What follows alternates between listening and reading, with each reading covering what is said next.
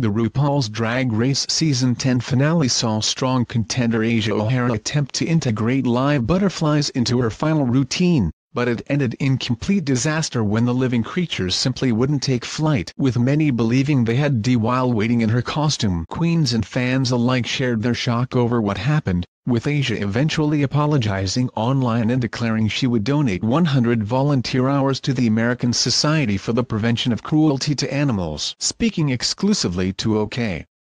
Online, Season 6 champion and all-round Drag Race favorite Bianca Del Rio shared her thoughts on what happened, and claims Asia's biggest mistake was not telling anyone what she was doing. "I definitely thought it was not that well planned, and I do know for a fact that production wasn't aware of her doing this. She didn't tell anybody," she exclusively revealed. "I thought that was a big mistake on her part, and also when you're dealing with something on that level, dealing with animals, insects or whatever, that you would have the proper people there to make it happen, to have a trainer, or have a butterfly handler." But that goes to show you what happens now. After Sasha Velour's Rose Petals last year, everybody's pulling out the stunts.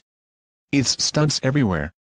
She continued, "I just think you need to be good in the competition. I just hope people don't think that's all that drag is, people pulling out the stunts.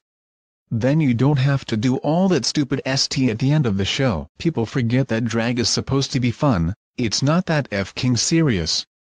Asia put out a heartfelt apology online following the incident, which read, "Despite months of research and rehearsing with a professional company, what I hoped would be an amazing and safe display of optimism and a surprise for everyone including production and the network, it did not go as planned. I would like to publicly offer the entire world my deepest apology. It's important that everyone knows I would never purposely hurt any living being and have the utmost respect for all animals." Asia was beaten to the crowd by Aquaria, and Bianca agreed that RuPaul made the correct choice. "It's always what they do with it after, you don't even have to win to make it," she added. Ru made the right decision. Currently, Bianca is performing a near-sellout tour across the UK, heading to London on Friday 27 July. Speaking about her time on stage, Bianca added, "Oh God, I enjoy any aunts. Expect the unexpected. I'm pretty good even at a bathroom at a gas station. I'm not going to do your typical drag routines, it's more a comedy show. I won't be doing any numbers, I won't be doing any lip-syncing. If I didn't do it on the show, why would I do it now?